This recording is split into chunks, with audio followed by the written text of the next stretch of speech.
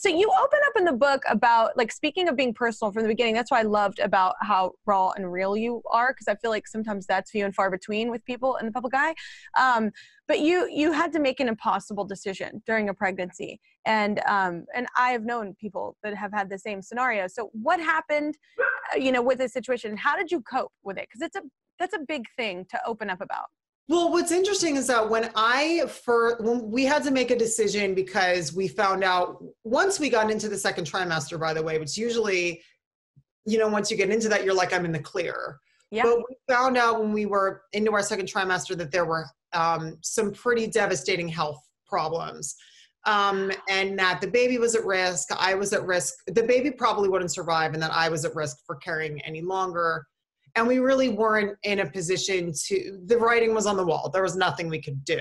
And my husband and I often say that was the worst day of our lives, making that decision. And once I went through it, I was really mad at my body and myself. Like, I thought I did something to cause it, which I didn't. Yeah.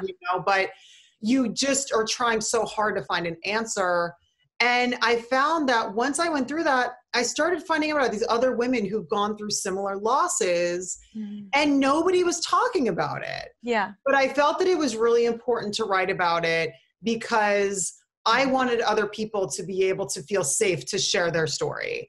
And the fact that I wrote about it, I can't tell you how many people have reached out. I can't imagine. Saying how much it's helped them, and now they're able to vocalize what they went through, or they feel seen and heard. And it's something that was really hard for me to share, but I'm so glad I did, because it really helped, again, build this community and made it safe for people to talk about. Yeah. And I'm one who loves therapy. So I just sometimes, like, learning in therapy, like, just saying it aloud helps you heal. Like, just saying it out loud and not keeping it inside and it just kind of building up. Like, saying it aloud helps the person saying it just as much as somebody connecting to the message and feeling the same way. So it's very brave, and it's very cool, and you're a very strong woman. Subscribe to my channel. Subscribe to my channel. Subscribe to my channel. Subscribe to my channel. Please don't make me keep going.